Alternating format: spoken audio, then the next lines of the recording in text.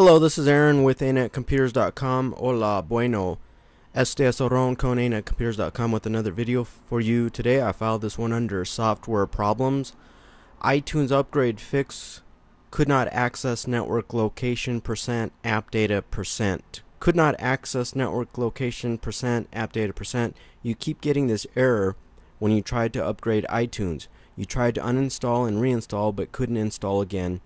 Then received same error message. You can download and install an update for Windows Vista KB936824 from Microsoft. It has fixed that error you are receiving. Try to install iTunes after you install that update. Number 1, step 1, disable user account control, control panel, then select never notify. No need to restart despite what it says.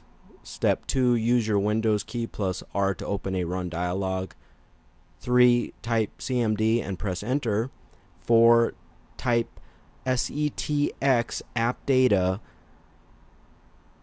C:users JR app data roaming case sensitive including the quotes and press enter. Step 5, log out or restart your computer. Step 6, try opening iTunes or reinstalling it. If that doesn't fix your issue, then continuing on. Yes, you can set it to off and see if iTunes install will work. If not, a removing and reinstalling iTunes, QuickTime, and other software components for Windows Vista article from Apple support has instructions to properly remove iTunes. Please remove Apple software in order as suggested.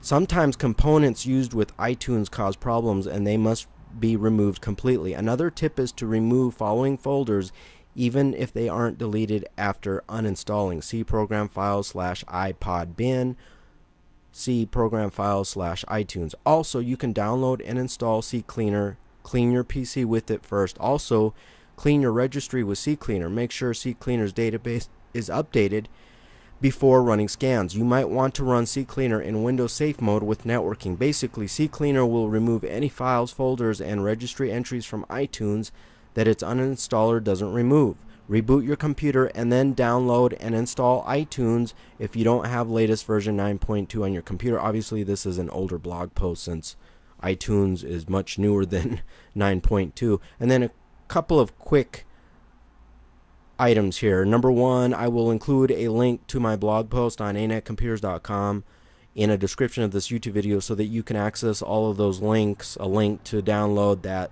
Microsoft patch, a link to remove iTunes in the correct order, and then a link, and then those links to CCleaner.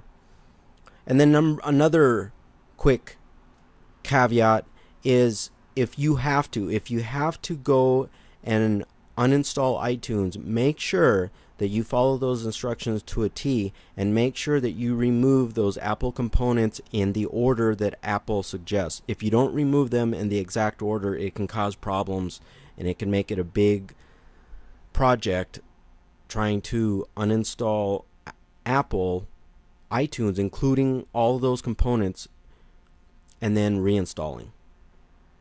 Hopefully this information was productive and you were able to fix that could not access network location %app data % error. You can always browse to ANetComputers.com for other possible potential tips, information, and tricks to help you solve your most common computer problems. Thank you for listening. Adios.